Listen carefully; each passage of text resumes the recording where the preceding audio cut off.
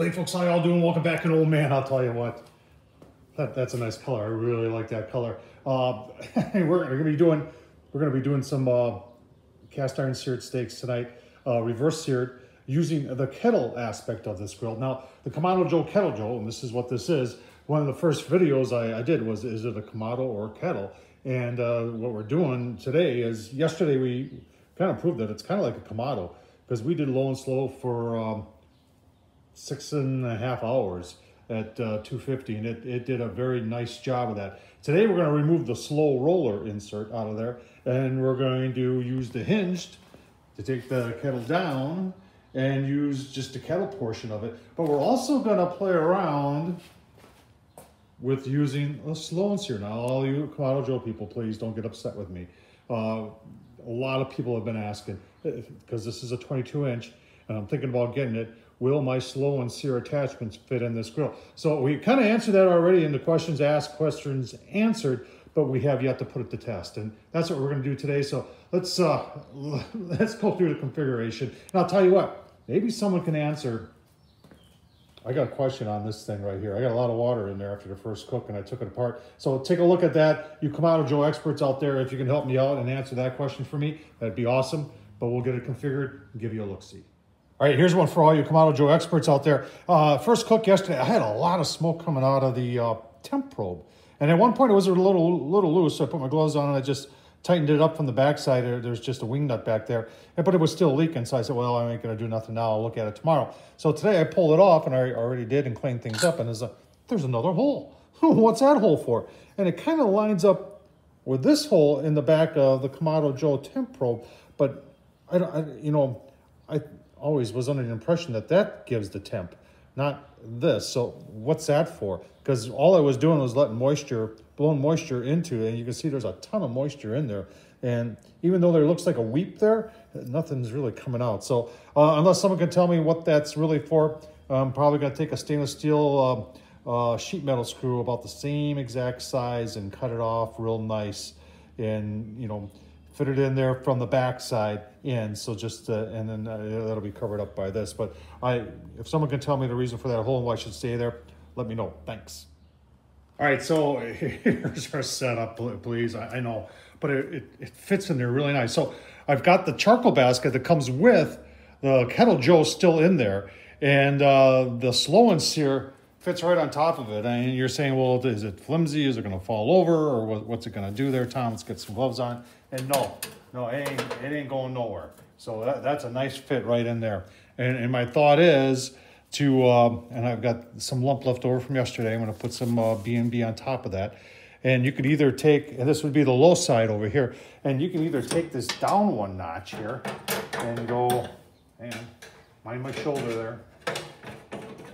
Oh, come on. It's easier than I make it look. And put it down there, and then take my steak up to maybe 105, no more than that. Pull it off, open everything up, and then put that grate on, and I could sear right on top of that, or I could take the cast iron slow and sear, and you just gotta keep it out a little ways because of these handles are pretty big for the lid, and just like that. And and in all reality, you don't have to really worry about the lid, because you're going to be searing these probably with the lid open, I would imagine. So that's the setup. I think it's going to work, and that's the great thing about having one of these, is that it is extremely versatile and can do just about look at us. We're using the slow and sear on the Kettle Joe, and I'm sure the Kamado Joe people have no intention of wanting the slow and sear used in their product. But we're going to try and see if it works. All right, fire has started in the slow and sear. Let's go take a look at those steaks. All right, let's take a look at our steaks. Smoke is obviously rolling. Using the slow and sear, smoke's still coming out of there because of that extra hole. And we'll just take a quick look here. Oh yeah, look at that. Nice smoke. We've got our chuck steaks on there. And we're just gonna close this back up. I'm gonna go, like I said, about 105 degrees is what I'm gonna do. And I kind of got a feeling I'm gonna look at it in about 20 minutes and see what they're doing. And then we'll pull them off, open everything up, and get that nice and hot, and cast iron sear them. Oh man, I'll tell you what, I'm getting hungry. All right, let's take a look. See, it says we're 300 degrees. Holy smokes, that's warm. And you can see we've got, oh man, what is that? We've got some garlic butter on there. And we're gonna take a couple quick temps here and see how we're doing. Here I got this Thermal Pro that I use occasionally. Well, hell, you gotta turn the damn thing on, Tom. There we go. Sorry. It says we're, yeah, 57 and 55. So we'll keep going here. Some more smoke on there. Smoke is rolling, looking pretty good.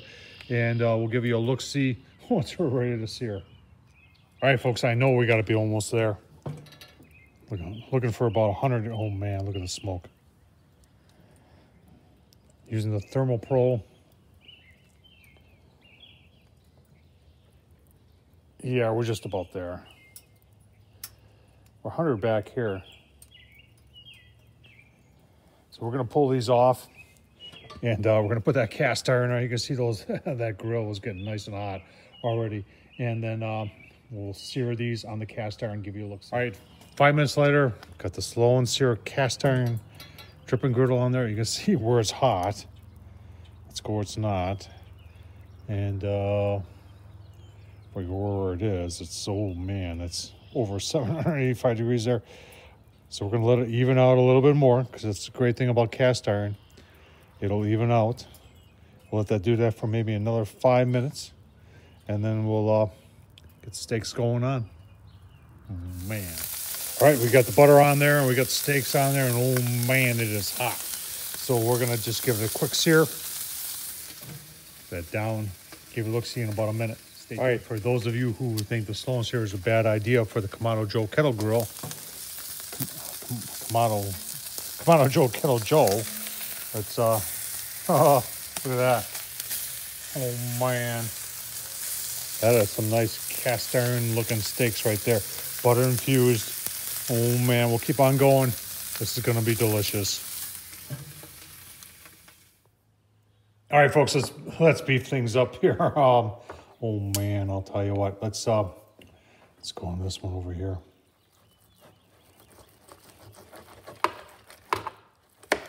Seared them on that cast iron.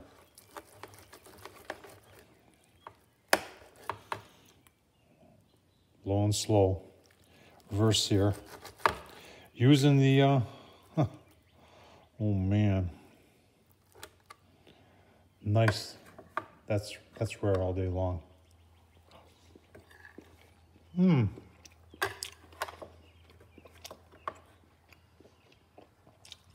the slow and sear. Folks,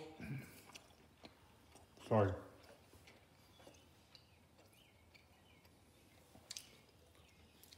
Hope you enjoyed this. Tom Horseman on YouTube. Please subscribe. And as always, folks, appreciate you watching. Thank you.